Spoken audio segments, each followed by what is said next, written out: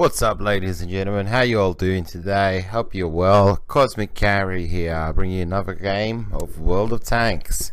And yes, it has finally happened. I have, after a long hard dredge, that I finally got the E100. Yes, folks, I finally get to lay my paws on my E100. Been a long hard road, but I finally got it, and I'm very happy with it. The E100, what can I say?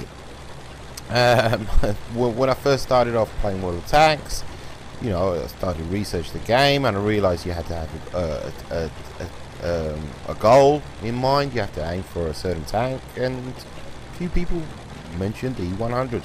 So this is the first tank that I decided to go for. So going through the Tiger 2, the E75, all the other good tanks, finally got my E100.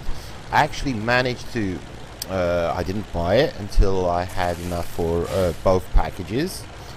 This is my philosophy. This is how I basically play the game. I don't unlock a tank unless I have enough money for all my packages, all the packages that I want.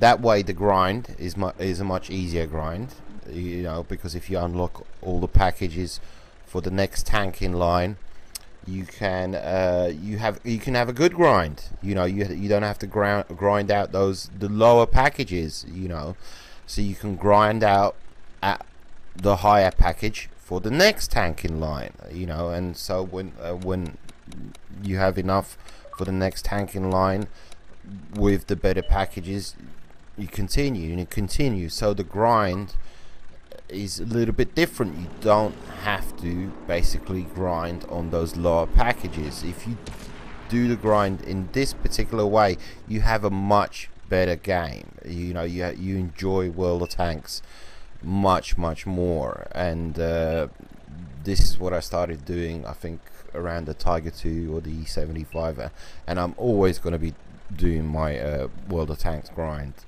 from now on this way. So anyway, the E75, love this tank. Of course you love this tank. I'm sorry, the E100. Love this tank. Who's not gonna love this tank? Big badass ugly German, you know. I love the I play predominantly, I mean, I play German tanks. I like German tanks, you know. As a kid, always fascinated with tanks, fascinated with, you know, their names, Panther, Tiger, you know, Jag Tiger. You know, as a kid, you know, you used to build those Airfix models. Younger viewers won't know what the hell I'm talking about, but love those badass, you know, German tanks. You know, anything German during the World War II was badass and cool to me. You know, the bad guys always have the cool stuff, you know. Star Wars, I mean, the Imperials, they had the TIE Fighters, they had the Death Star, you know. What did the Rebels have? They had the Carillion whatever, and the medical frigate, and, you know, bad guys always have the cool shit. You know, that's why, and it always looks cool, it always looks badass, and that's why you want it, you want to play with it, you know, you want to shoot stuff with it, you know. So yeah, so like I said, I'm eventually gonna, you know, run out of, you know, German tanks. I'll have to move to the Americans or the, you know, the British. But the E100s, 2,700 hit points, very nice. You know, if you go up against you know, other tanks similar caliber, you know, it's like I said, it's all relative. 2-3 shots, they're going to take you out. But if you're up against, you know, tier 7s, tier 8s, whatever, you know, they're going to have a tough time taking you out, you know. And the E100, you know, typical example here. Look at this Cernavon, whatever it's called. I'm just sitting here, and I'm like, you can shoot at me, I couldn't give a toss. I'm in an E100, the artillery is in play, but I'm gonna get up against a hill, so I know they can't reach me. Boof, I take him out. I got confidence. I ain't got skills, but I got just brute friggin' force. You know what I mean? I'm just gonna go for it. I'm in the E100. So the E100 is two different packages that you can get, and the only difference is the guns, and the lower tier is 128mm, and the higher tier, the higher package is 150mm. Now the first package does around 500 damage, and the second package ranges like from 7 to 900. So that's the only two differences between those two packages. The rate of fire is slower, of course, on the second package, but not that much. You get like 3 rounds per minute as opposed to 4 rounds per minute on the first package. And it is a big, heavy ass tank, but the thing is, you get 1,200 horsepower. Now that's a lot of friggin' horsepower, you know, for a whole load of tanks. So there is mobility, you know. It's not a slow ass tank, you know, but it's humongous. It's it's as big as a bus. It's a big, you know, big old target. So you got to be smart when playing, you know. And also when you're in the E100, you got bags of confidence, and that can be a good thing, that can be a bad thing. I mean, I've played games in this thing, and I've been taken out in like 2, 3, 4, 5 minutes, you know, because you think, oh, I'm in the E100, get the hell out of here.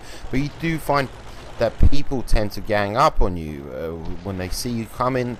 They're like, oh, E100, you know, got to get our game faces on, and you know, 2, 3, 4 tanks coming at you from all sides. I mean, what are you gonna do? You know, you've only got one gun. You can only shoot, you know, 3 to 4 rounds per minute. You know, there's only so much you can do. So you know, it's World of Tanks. You got to play it smart, you know, etc., etc. But I did manage to unlock this tank without converting my tank XP. I just kept on grinding out my E75 till I had enough for both packages. I believe this is actually on the lower package, the first package, because I was trying out both packages. But yeah, I did you know, once a month. I every day I play. Told you guys this before. Every day I play all my premium tanks, and you know, and I accumulate all the tank XP that they earn, and basically at the end of the month I convert it all into free XP, and I use it to, you know, rank up. But this time I actually didn't have to use my free XP to get the E100, because I managed to get there in the end with my E75. So I'm gonna be using I was playing a game recently, and this guy was just dominating. Actually, I recognized him. He was a YouTuber. I can't remember his name, Jack the Ripper or something like that. And he was just dominating. He was just dominating the game, and he was on the opposing team, and he was just nailing everybody. And I checked out what tank he was in, and he was in a British, I think it's a tank destroyer, and it's the FV215B 183. See, you know, the Brits, they don't have cool names. You know, they need to have cool names for their tanks, like the Germans do. Tiger, Panther, not FV215B. So anyway, so I've decided to go for this tank, and I've the FV215B 183, and I'm gonna go for this tank. And I'm not actually gonna go through any of the British tanks to get this tank. I mean, play them. I'm gonna continue doing what I'm doing, playing my premium German tanks, earning my silver and my tank XP, and I'm just gonna keep unlocking all the tanks leading up to the FV21P, unlocking all the packages, you know, and I'm gonna keep going that way until I finally get the FV215P. And then guess what I'm gonna do? I'm gonna cover it in German camo and German insignia, and I'm gonna pretend it's German. So anyway, oh, watch this guy, watch this guy, watch this guy. Whoa! I like that. That was funny. But anyhow, yeah. So anyway, just checking in, and I'm gonna try and upload a bit more. I'm gonna try and, you know, do like a schedule, like upload every once a week, twice a week, or something like that. But yeah, try and get a schedule of sorts, and just be regular and be consistent, because I know that's important. And so I appreciate all you guys, all your likes and your subscribes and your views. I haven't had any comments so far, but anyhow, you know, thank you so much for watching. I'll see you on the battlefield. See you on the next video. Adios.